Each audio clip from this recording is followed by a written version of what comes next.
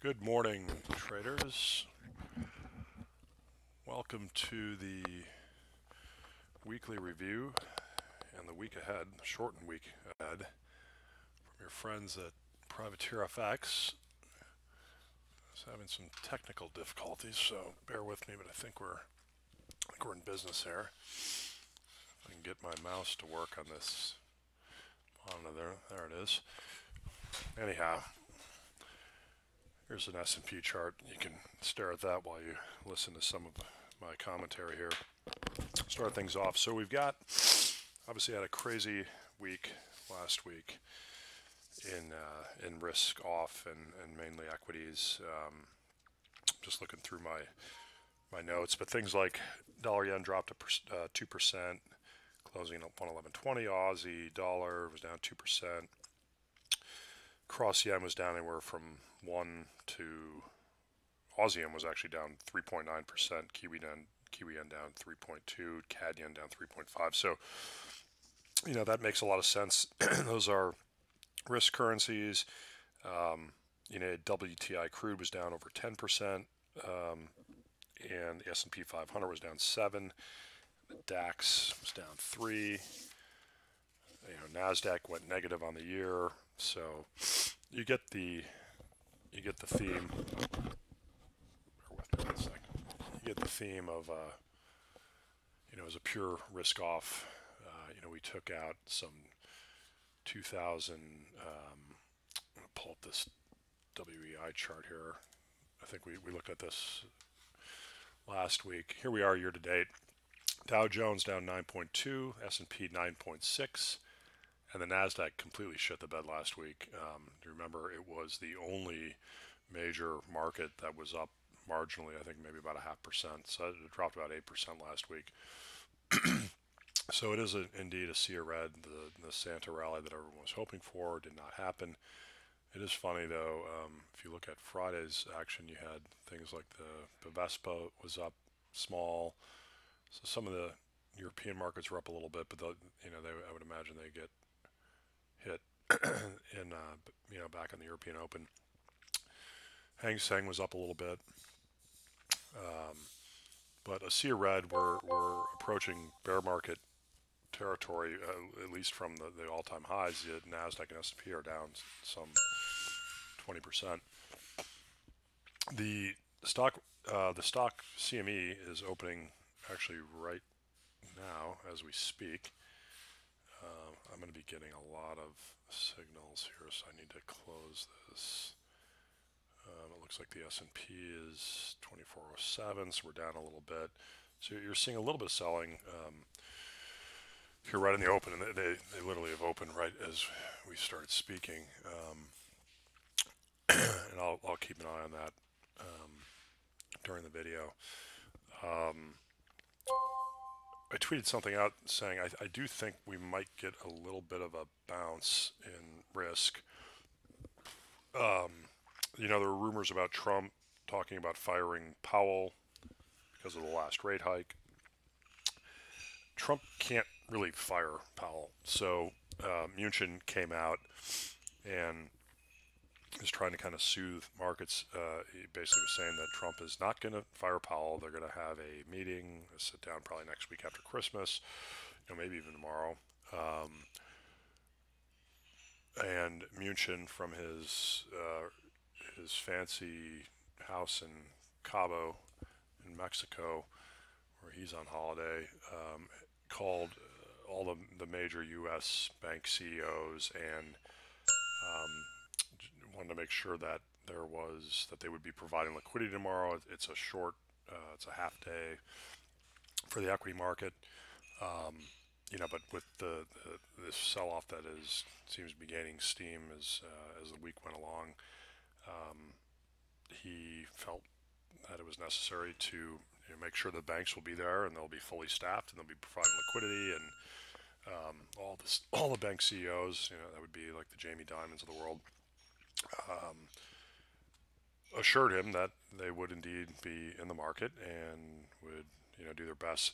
So for me, I'm thinking that this might be, and we did finally reach this 24 11 level that I've been targeting, and I think I've been talking about, for the last 300 points. This is a support level where we were expecting a pretty decent rally. The market is pretty well short at this point, and with liquidity and everything else, I actually think that there's just as much risk to the top side. Getting a 100 to 200 point rally in the S&P 500 between now and year end, as there is for it to sell off another 100 or so points. So for me, we're taking a little stab at the top side now, and both S&Ps, and we've delta hedged some Aussie yen puts. We're getting close to our strikes in the Aussie yen that expire at the end of the month, and Aussie dollar is approaching the 70.21 level. So why don't we start? We'll start out with currencies just to put things in perspective here. But one thing I wanted to read, and this might be a little shorter video. We're kind of in the middle of the holiday season. I plan on being in front of the screens for at least till midday tomorrow. A friend of ours, a guy that we subscribe to his research, he said, my advice how to act in this tough market: humble if short, measured confidence if buying this week, patient if caught out long, but reevaluate your longs, and take tax losses before year end, and be sympathetic to those who are worried and upset. So, we went from only just buying dips for years to now selling rips, is what they keep calling it. And I think a lot of people have been caught out because they've just been complacent. And this friend had been turned cautious at the end of summer and went into cash, and he's called it pretty well. Now, sentiment, if you look at the sentiment readings, NASDAQ and S&P are somewhere around 5%, so low single digit. It's been down here sub 10 for a while. It can hang around these levels as if equities continue to fade lower. The VIX is like 96%. This is not a time, the risk reward of trying to be short risk is really, really poor. So I'm not saying you need to go out and you got to buy stocks tomorrow in the 4 hours that the market will be open, or buy risky currencies like the cross yen. But what I am saying is that the risk reward is very poor to be adding to any sort of short cross yen, short S&P, short NASDAQ, short Bitcoin, whatever. Speaking of Bitcoin and Ethereum, we talked about this last week. They enjoyed a pretty healthy rebound. We had some good buy signals last week, and topic is in whatever it takes moment to prop up oil prices. What did they do? It was like 20 to 30%. I think Ethereum was around 30% higher last week, and Bitcoin was about 25% higher. So, that should help risk sentiment now that, that they kind of were leading. They're well ahead of the equity sell-off, and so you might get now you're seeing a little bit of a year-end rally in crypto that could help tech stocks as well, and some of the index futures. Why don't we get into some of the charts? Daily Aussie, you can see here we're approaching the low of the year, which is 70.21. We are trading 70.40 here in the early Asian session. Euro dollar came back down. Still just seems to love to close on the, one. Let's see where to close on Friday. It closed at 113.70. So we're back on this 113 handle. We did finally have a day on Thursday, I believe it was. Yeah, Thursday it closed up on the 114 handle. Failed pretty miserably up here at the it was a 100-day 114.80 area. So we're back in a range. This isn't doing anything. The more interesting pairs are Aussie, and we're going to go over to some of the yen crosses because those are the ones that seem to be moving. So Australian dollar approaching the year's lows. Cable hasn't really done much of anything, so we're not going to bother with that. You can see the Kiwi dollar is really outperforming the Australian dollar, whereas the Kiwi dollar's low of the year is way down here. It's on the 64 handle. So we're approaching. This is that fib I drew. We're approaching the 50% retracement from the October lows. Dollar CAD just keeps marching higher. It's actually kind of turning kind of parabolic. And a lot of that's on just the kind of a risk off and oil weakness. Dollar yen finally got things going. You can see this big red bar on Thursday. We haven't really had a bar like that all year, a big down bar. And look how it touched the 200-day. It's also, I think, the cloud bottom. It is also a Fibo that I do not have drawn here, but it's hugging this 200-day. If we start closing below the 200-day, there's a lot of backing and filling to do from these year's lows, which are way down on the 104.60 area. Why don't we go ahead and draw the Fibo on this chart? Then we'll hop over to some cross yen. And then after that, we will go into some of the equity complex. So 110.75 is the third fib of the year from the year's low, and we've got this 110.8890, which is the 200-day. So we are getting into an area of support. Again, this could the kind of thesis of potential for a bounce in risk seems more likely than another leg down. Cross yen, here's Aussie yen. So we've been short that. That's made a new low for the year. That happened on Friday. We are a touch lower, it looks like, from, I believe it gapped open a little bit lower, but I'll take that Fibo out. So that's kind of interesting. We have targets lower. 70. We go to the weekly. 77.75, I think, is a Fibo.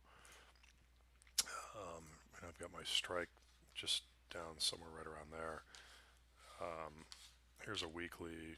I gotta clean this chart up. Let me get rid of this one. And let's add one. So from the lows back in, this is way back. This is 2016 was that real major low here on the 72 handle. Up to the highs, up to 90 and change. We've got room. There were some weekly lows here at 78.60. Took those out. We do have this low here, which is interesting, which is 76.80, which also matches up with the 76.60 Fibo.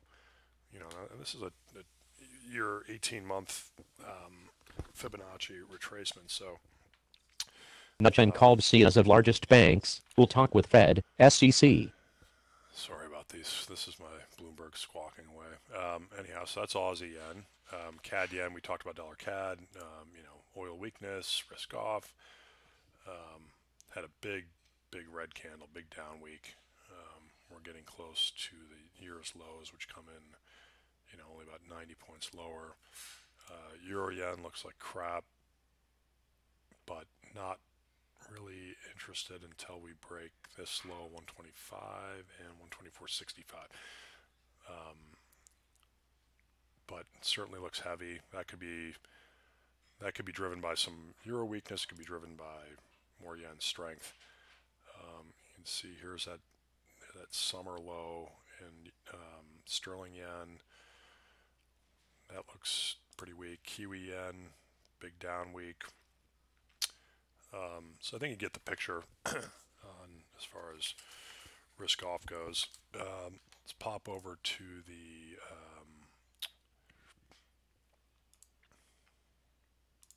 equity complexes. I don't know what this thing is. I gotta get rid of this line. That was a weekly trend line that I had drawn. Get rid of that. Remove all drawing tools. There we go. Big down week. When I say 7-ish% lower in the S&P 500, we're under this 100-week moving average. We're actually not too far from the 200-week moving average. But again, for me, you see these daily bars, 1, 2, 3, 4, 5, 6, 7. 7 straight daily bars, lower. Here we are at 24.10. The risk reward is not great being short. And I had a target at 24.11. NASDAQ, we broke 61.66 was the old low of the year. 61.60 was the old low of the year in February on the vol implosion, and you can see how we took that out on Friday, closed well below it. How about WTI, West Texas oil? Well, consolidated for a bit, and then, you know, took another leg down. Really nothing out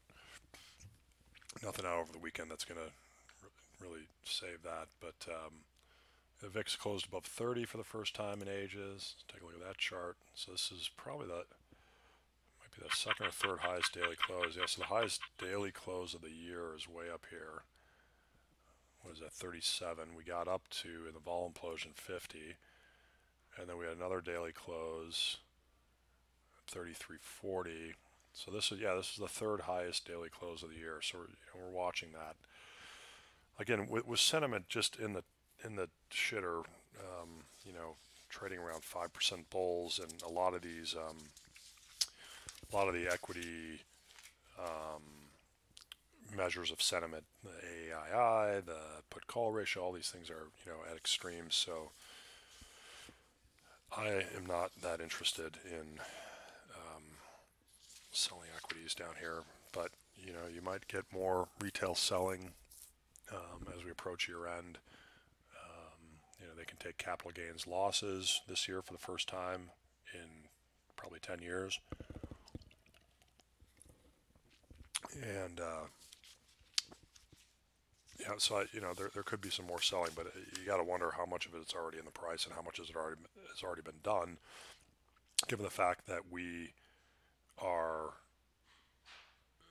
you know, we have a short week this week with Christmas on Tuesday, and you got a half day on Monday, you got a half day next Monday, which is New Year's Eve in the U.S. So I just feel like maybe we get a little bit of bounce and risk, and we can revisit this thing and see where we're at on the first trading day of the year. Economic data, the calendar's light. Let me go through my notes here. Week ahead. I don't really think there's anything tonight. Keep an eye out on the headlines, though. It looks like Powell's job is safe. Looks like Mnuchin has, you know, spoken to all the powers to be from the big banks, and they're going to provide liquidity. They'll be there tomorrow. They'll be there the rest of the year. And if there was ever a time for the plunge protection team to step in, it would probably be right now. I wish them luck, because this is a negative tape, and we need a little shift in sentiment at some point. And you know, this market is really short risk, and I could easily see a 100+ point bounce in the S&Ps, and just to stop those guys out. Anyhow, I wish you luck today. Keep things tight. We are in holiday markets, and you will hear from me. I did promise you that we will go over the yearly charts. We will do that later next week, because stuff is moving around so much that these yearly candles are changing. Just for shits and giggles, because I haven't looked at this in a week or so, let's take a look at our good friend Apple, and let's look at the 12-month chart, and whoops, AAPL. Yeah, you never know. You might still get it. I think we highlighted this last week, but it was a perfect doji where we opened and closed the year at 170, and now it's forming a reversal lower. But you never know. It's only a $20 bounce to get back to unchanged, and if we do, I will be buying, probably 3-month and 6-month puts on this. That would be an interesting pattern. All right, good luck. Keep things tight, and we will speak to you sometime after Christmas, and we will go through, if there's anything pressing, you'll hear from us on Twitter. All the best. Cheers.